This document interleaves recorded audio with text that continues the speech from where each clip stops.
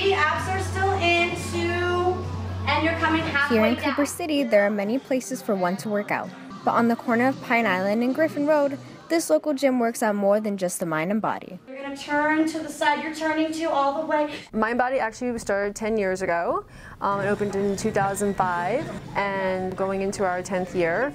We are expanding. We're very community driven. We have a whole bunch of different programs from Pilates Reformer, yoga, ballet bar, and then we have our exclusive program called the MB Fit Workout. When you walk into MindBody, we know your name. We offer a non-intimidating environment, so we're very welcome to the person who is a high-end athlete or a new person who's never set foot into an actual studio gym. When they're in a class, they feel like they can do it versus saying, well, maybe this workout's not for me. Not only does this gym give their trainees a great workout, Good. Keep it going, keep it going. but they also offer them some of the newest trends as well.